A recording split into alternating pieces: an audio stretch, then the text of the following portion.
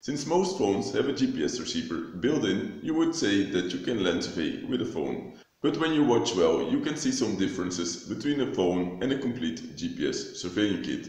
The GNSS receiver in the GPS surveying kit is the only item that determines the position. So to see if you can land survey with a phone, we should first know how a GNSS receiver works. And for determining the exact position, there are two main parts that are integrated in the GNSS receiver. The first item is the antenna. The antenna receives the satellite signals and sends those signals to the other part in the GNSS receiver. That is important for determining the exact position. This is the RTK module. The RTK module calculates the exact position with the satellite signals that it gets from the antenna and with the correction that it receives. Corrections, you say?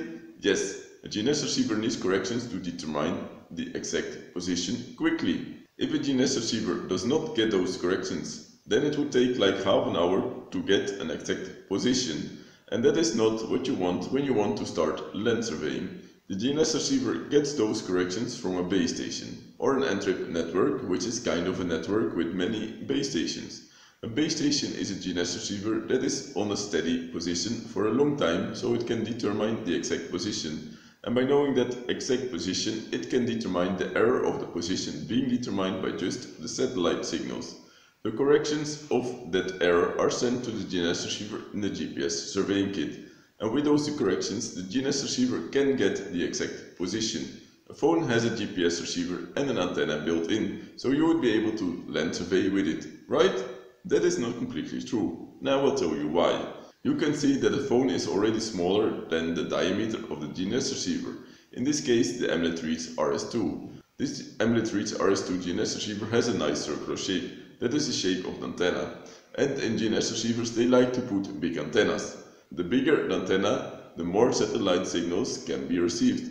And seeing the size of the phone, you can know for sure that the GPS antenna in the phone is much smaller than the antenna in a professional GNSS receiver. The other thing is that the phone does not have an RTK module. It has a GPS receiver, which can calculate the position globally, but that does not work with the corrections that are needed to determine an exact position. So no, you should not start to land survey with just a phone, because your accuracy will be very low. Another disadvantage of land surveying with a phone is that you don't know exactly from which location in the phone the GPS receiver determines the position. And if you want to land survey accurate, then you have to know that exactly. In the video on the top right, we did compare the accuracy of a phone with the accuracy of a professional GPS surveying kit. You can check out the results in that video.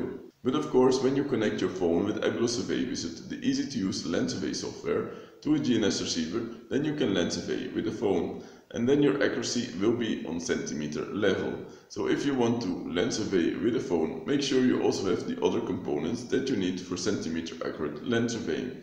You can see what you need in the video next to me.